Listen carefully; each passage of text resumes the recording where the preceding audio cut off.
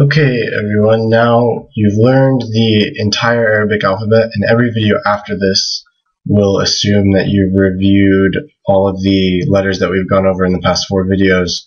So if you don't know them yet by heart, try to review them, write them down on a sheet of paper and match them.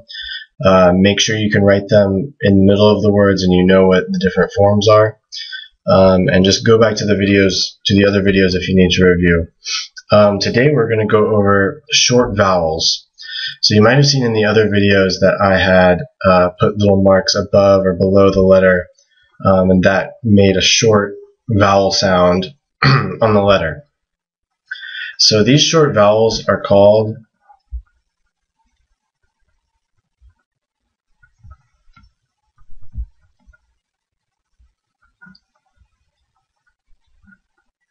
harakat. Harakat. See, this is the ha, the ra, the kaf, the alif, and the ta.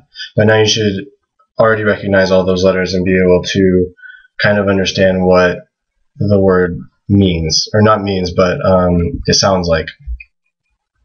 So these short vowels are called harakat, and you can see on this word, on the actual word harakat, I put the vowel marks on top here, and these all signify an A sound. So we're going to go over the 3 vowel marks and then a few other things today. The first one, which is the one that you've seen a lot already, is the fatha.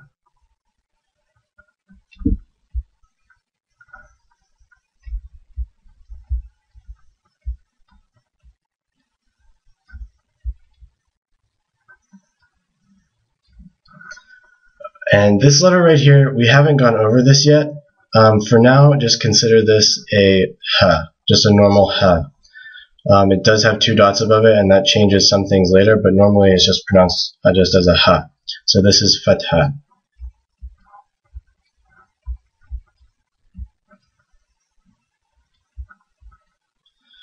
And you can see here that the fatha actually has fathas in it, and it's 1 mark. If there's a letter right here, it's 1 mark above it, diagonally towards the left, going down. This signifies a short A sound.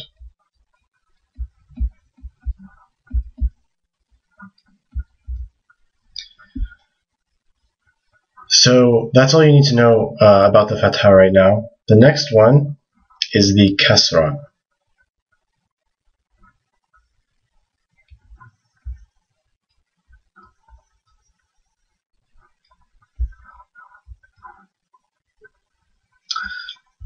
And this one is actually goes under the letter. So let's put a noon right here and put a kasrah under it. That makes a short I sound, so an E.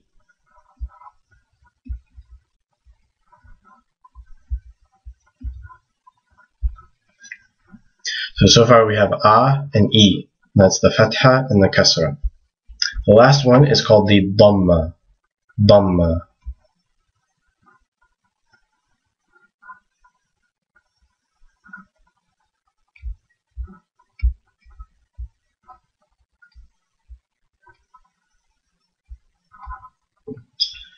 In this, you might have seen it before. Let's put another noon here. Let's put a Dammah on top.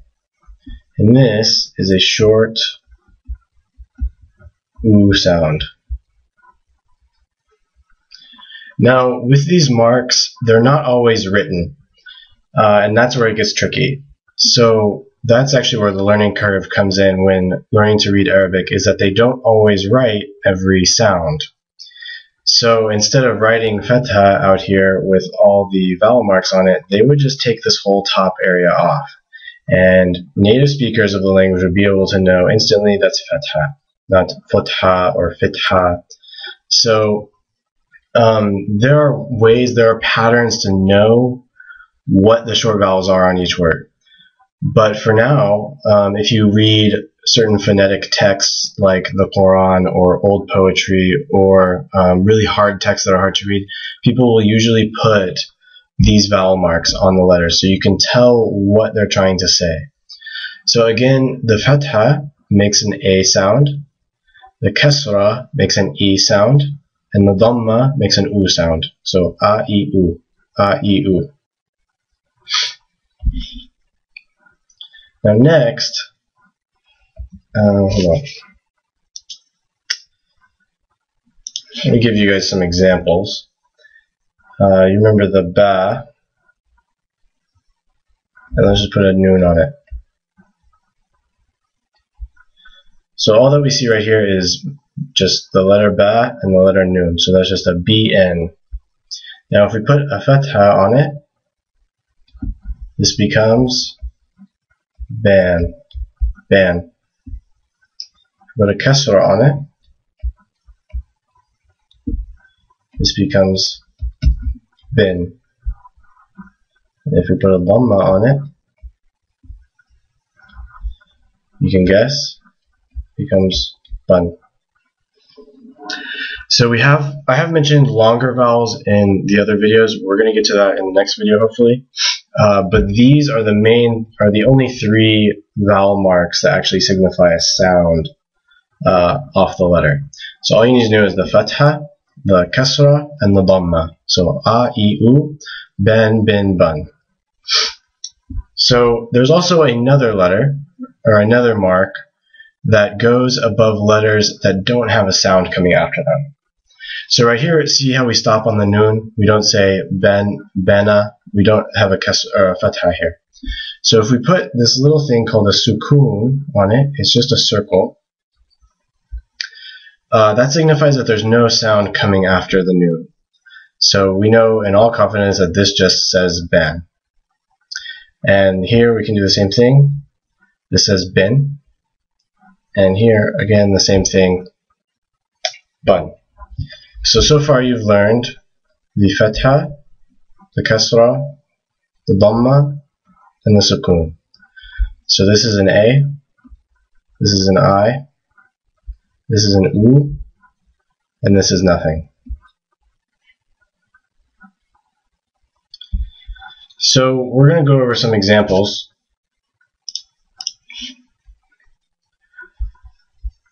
Now if you read Quran, you'll notice the first word in the Quran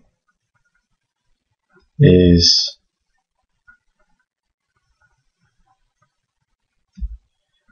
Alhamdu. So let's totally load this guy up with the vowels. We've mentioned the Hamza before. You guys don't really need to worry about him now. Alhamdu.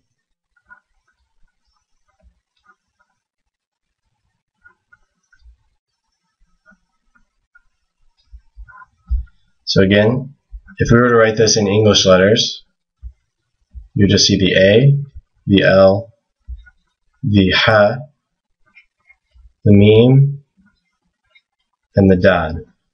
But the marks indicate this is like a little A, this is a Sukoon on the Lam, this is another A, this is a Sukoon on the Mim, and this is an U sound.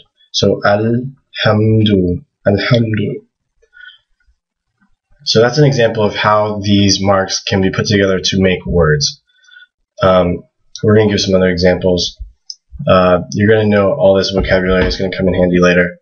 This actually means the praise. The praise. So let's write it.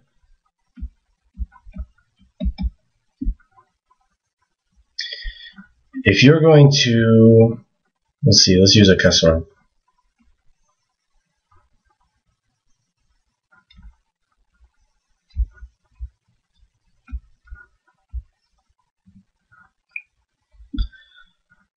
So this is a word fi'l. Fi'l. This means verb. And if you were to write this again the same way, see the fa, the ayn, and the lam. But there's nothing on the ayn. There is a little kasrah here, which makes an e sound. Fi'l. Fi'l. You notice in Arabic they push a lot of letters together, so there's actually no vowel here in between the ayn and the lam. Another word that will come in handy is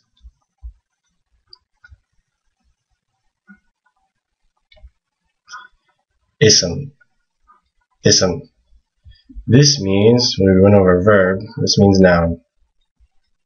It also means a bunch of other things, but for the time being, it just means noun. So here we have the alif, which is like an A, but I mentioned to you that it's kind of an empty vowel. The hamza is what tells it what to say. So the hamza here has a kasrah on it. So it's going to be an I sound instead of an A sound. Let's put the little I under here. And then the seen, and then the meme. So this is ism. Ism. And again, there's no, there's a sukoon there, so there's no sound coming from the S, from the seen. It's not isam, isim, or isom. It's just ism. You just push it all together.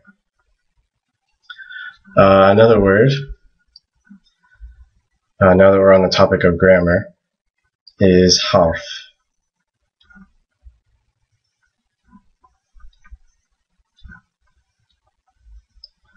This has a fatha, and this is like the ha, the ra, and the fa. And this means letter, and it can also mean preposition.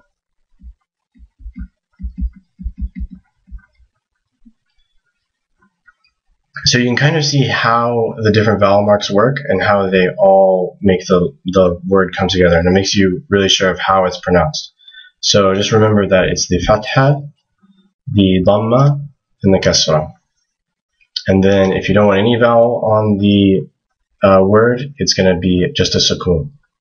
Any vowel on the letter is just going to be a Sukoon. Another example is the word shukr.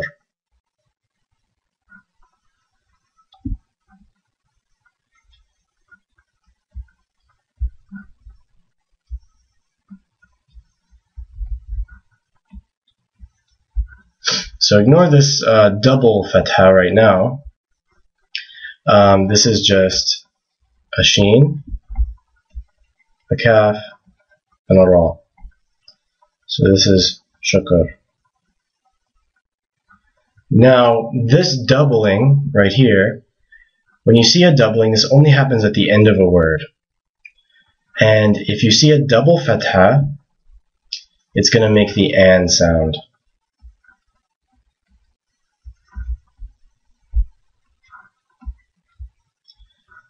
So remember, if you see a doubling, it's going to basically add an invisible noon onto the fatha. So that's shukran, actually, if you pronounce it.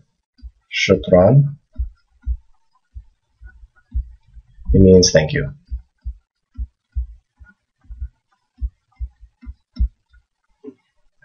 So again, if you have the other marks on the end, let's see the Dammah. You put the Dammah twice. This becomes un. And if you put the Kasrah, let's see, let's put a noon here. The Kasrah, this would be in at the end. So if we were to write the name Muhammad,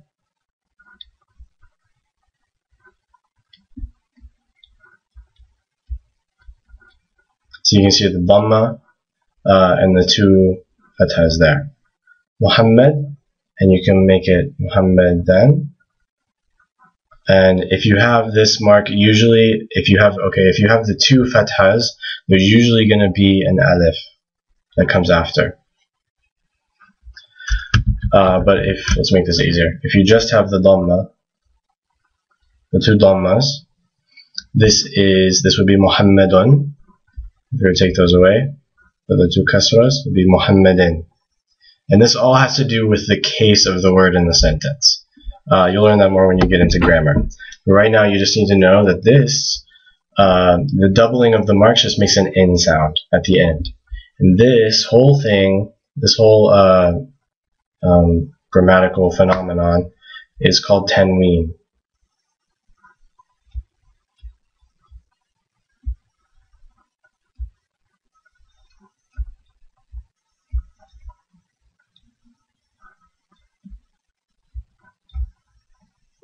Tanween.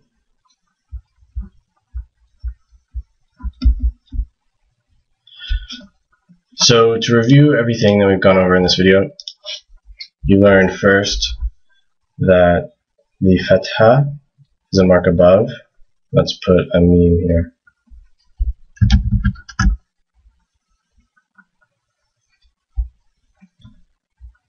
The Kasrah is the mark below, and the Dammah is the mark above. So this is fatha,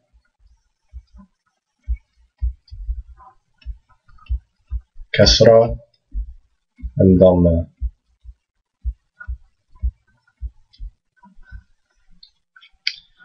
And then if you don't want any vowel marking on the letter, you're going to put a Sukoon. And this makes no vowel come after the letter. If there's Tanween, that means it's doubled. The mark is doubled, and this only happens at the end of words. So if you had a meme at the end of a word, that would end the word mun. If you had two fathas, man and min.